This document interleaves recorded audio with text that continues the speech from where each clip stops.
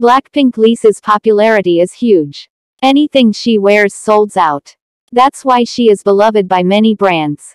Lisa became the global ambassador for Celine in 2020. She has been promoting them well.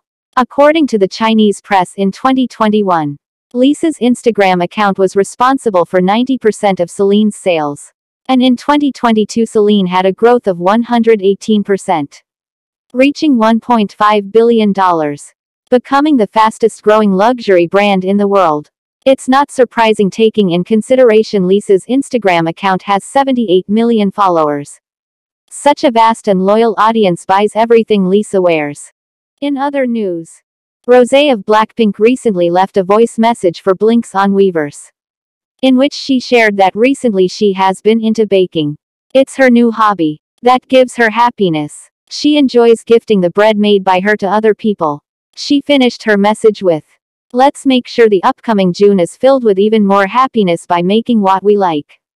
Although indirect, many fans think that Rosé hints towards Blackpink content in June, being it the comeback or something else.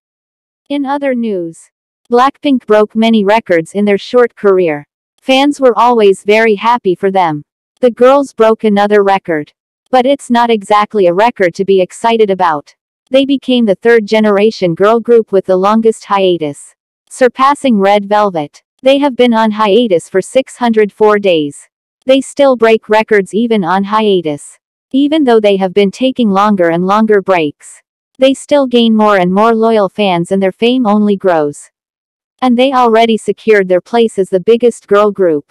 Although no comeback date was confirmed, the fact that Blackpink once again stepped into the public's eye gave Blinks some comfort. Even if it's just a photoshoot or TikTok video.